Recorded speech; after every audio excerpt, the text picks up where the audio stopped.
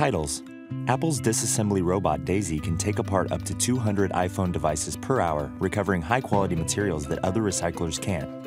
In a montage, Apple employees in blue scrubs work at brightly lit contained workstations.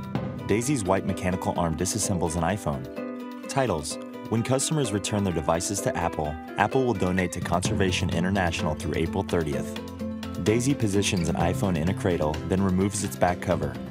Titles: These efforts lead to positive change, detailed in Apple's Environment Report for 2018, showing ways Apple is reducing its impact on climate change, conserving precious resources and driving energy efficiency. An Apple logo.